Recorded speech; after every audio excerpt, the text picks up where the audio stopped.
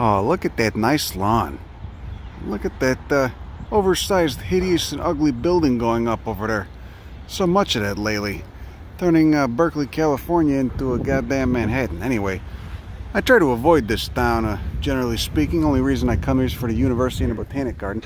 But I did want to show you this. We got this wonderful, I said it very facetiously, patch of English ivy, which, as many people know, can be a really nasty invasive plant, not native to North America, overplanted in almost every horticultural atrocity garden that you might come across. And this is one of the, probably one of the top 10 horticultural atrocities in the United States. It just gets loose, it takes over, etc.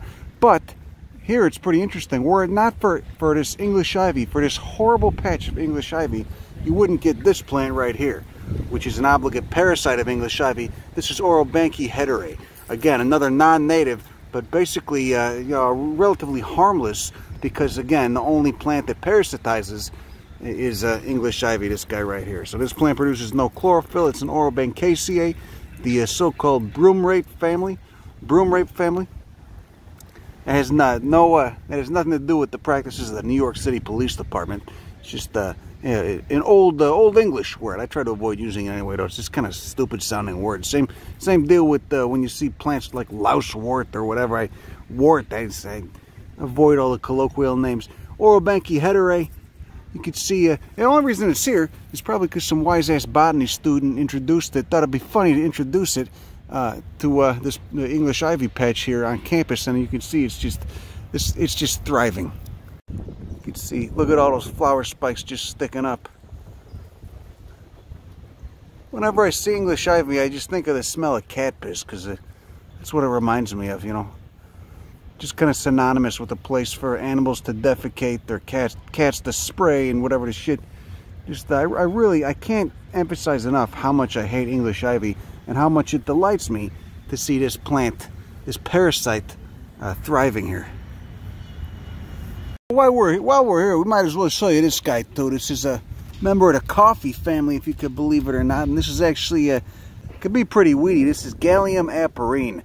Again, that's the coffee family, Rubiaceae, and it's not it doesn't have any flowers on it right now. It's just got the goddamn fruits. The leaves and the stems are covered in these kind of sticky barbed hairs. Here you go. There's a nice close-up, nice money shot of those aforementioned little hooks and hairs. Basically, rather stiff trichomes. They might just be pieces of the epidermal tissue right there. But either way, it makes this pretty easy to stick. It's like kind of got like a Velcro thing going on. Pretty easy to stick to your shirts and your pants or whatever the shit. You know, if you want to get crafty, you know. Anyway, this is also it's also an edible plant. I prefer. It seems like you should probably cook it down though, because it's relatively stiff. The chemistry here, it's a pretty interesting plant chemistry going on. It's already sticking to my goddamn hands. You know, it has caffeine in it. It's got the alkaloid caffeine, as well as a number of other phenols and flavonoids and what this shit. A pretty interesting plant, and again, it's ubiquitous in many urban areas, especially in the Bay Area here, and as well probably in metropolitan areas down by in Southern California and whatnot. Here you go, Gallium aperine. Look at that Orobanche flower. Look at all the bracts. You like the bracts? Before it opens up, this guy's immature. He's still got another 8 to 9 to 10 inches to go probably. See little flowers. Zygomorphic corollas. Orobanche is a wonderful family. Orobanchaceae. Mostly, I believe it's all entirely parasites, save for 1 or 2 genera. Both hemiparasites, which produce chlorophyll, as well as holoparasites, which don't produce any chlorophyll and live entirely off their host plants.